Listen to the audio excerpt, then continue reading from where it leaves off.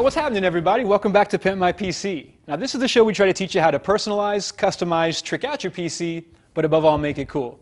Now, a couple of episodes back, we were talking about a feature that was included in Windows Vista, but was left out of Windows 7, and that was the Dream Scene. Well, just recently, I've run across another feature that wasn't included in Windows 7. We're going to talk about that today, guys, so step into my office. All right, so the screensaver. Nothing new to see here, right? Well, that's not true. Windows 7 actually included a few new screensavers in there. I believe we've got Bubbles, Mystify, and Ribbons, I think, were the new ones. Now, the screensaver, in my opinion, is just another weapon in that arsenal to pimp out that PC, personalize it a little bit more. Can't tell you how many times I sat on Saturday nights just in front of my XP machine going through that Starfield, that warp speed, right? So I'm assuming I can actually get the same experience with Windows 7. So all we're going to do is just right-click on the desktop, go down to Personalize, and head down to the bottom and click on our screensaver. That's going to bring up the screensaver window. And yeah, so you'll see Bubbles is the first one there. And we'll just give it a preview just to show you guys what the standard is. So there you got some tiny little bubbles floating around. I guess that's pretty cool. But, you know, maybe you want more bubbles. Maybe you want angry bubbles, right? So really all you need to do is click on that settings button. In theory, pwned, well, maybe bubbles are special. Maybe they don't want you touching the bubbles. How many times have you heard that? So we'll go down to Mystify. Click on Settings. Well, nerds to that. This is Pimp My PC, guys. So I went out and found a fix for this. And once again, our friend Vishal at askvg.com has shown us the way. So we're going to head over to his website right now and show you guys where I picked up this screensaver tweaker. And as I said, askvg.com.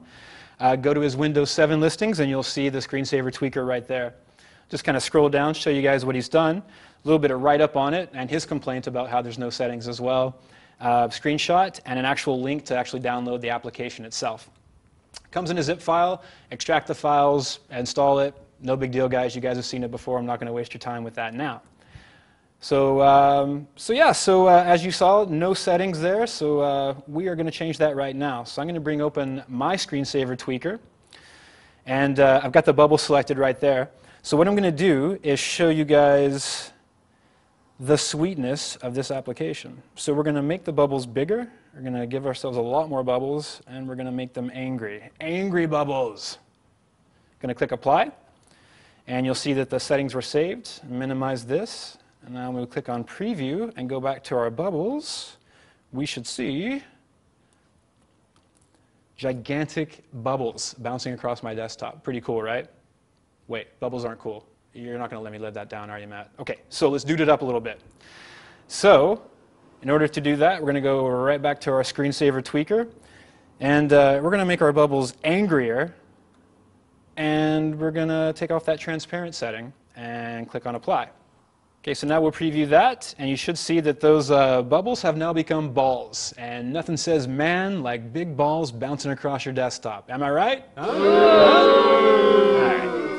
So that's two features that are missing in Windows 7 that we've pointed out. But what I'm curious is if you've actually run across any that you would like to see back in Windows 7 that for some reason have mysteriously disappeared. I'm only one man, but if you hit me up at lucas@butterscotch.com, I'll see what I can do, find a fix for you. That's today's show, guys. Make sure you head over to butterscotch.com and check out those show notes. Grab that screensaver tweaker for yourself so you can make those pimps to your screensavers. I'm Lucas. You guys keep it unique. See ya!